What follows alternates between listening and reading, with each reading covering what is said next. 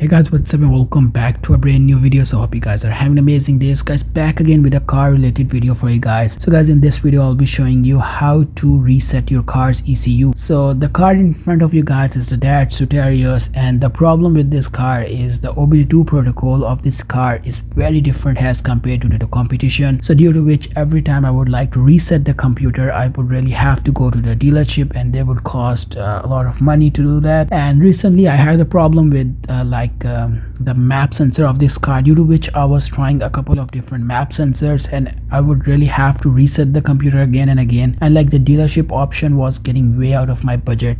So I read on a forum that you can reset your car's ECU without using the OBD2 scanner. There's a very neat kind of trick which I would like to share with you guys. But before telling you how to do it, first I would really like to say is, if your car has like electronic throttle body or electronic gear, I wouldn't recommend you to try this method, because this can make your car reset the transmission, due to which you could face a shifting problem, like your car won't shift properly. This is especially common in most Korean cars such as Hyundai, Kias and etc. And also if your car is having electronic throttle body, this can also cause a problem where your car will forget at what kind of RPM to idle properly. Because my car doesn't have electronic throttle body nor it has electronic gear, so I can try this method without any kind of tension. So the first thing you want to do is you want to pop the hood of your car and you want to disconnect the battery, both the positive and the negative. So when you are going to disconnect the battery, it's going to partially reset your car's ECU. But if you want to do a hard type of reset, the thing you want to do is you want to join both the terminals, the positive and the negative, together. Now you don't want to do it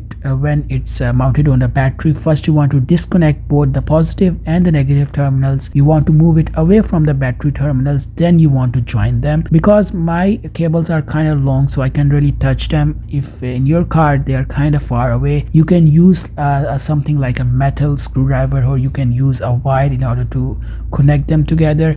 So the thing you want to do is you want to touch both the positive and the negative terminals together for like 15 seconds or more. What this is going to do is it will discharge all the capacitors from the ECU of your car and basically hard reset the ECU of your car. Because this was kind of a problem which I was also facing, where I did replace a certain part, but still the car was the ECU was telling again and again that the part is still faulty. But after trying this method, it worked so nicely for me. Even I think I have tried this more than 10 to 15 times on my car and it works every time. So that's why I decided to share it with you guys. So you can really connect the battery again on your car after like I will say 15 to 20 minutes. Don't do it too quickly. You just want to wait for some time. Make sure your ECU discharges nicely, and hopefully this is going to fix your problem. So I think that's it for this video. If you like the video, make sure to give it a like, and if you're new, consider subscribing and become a part of this channel.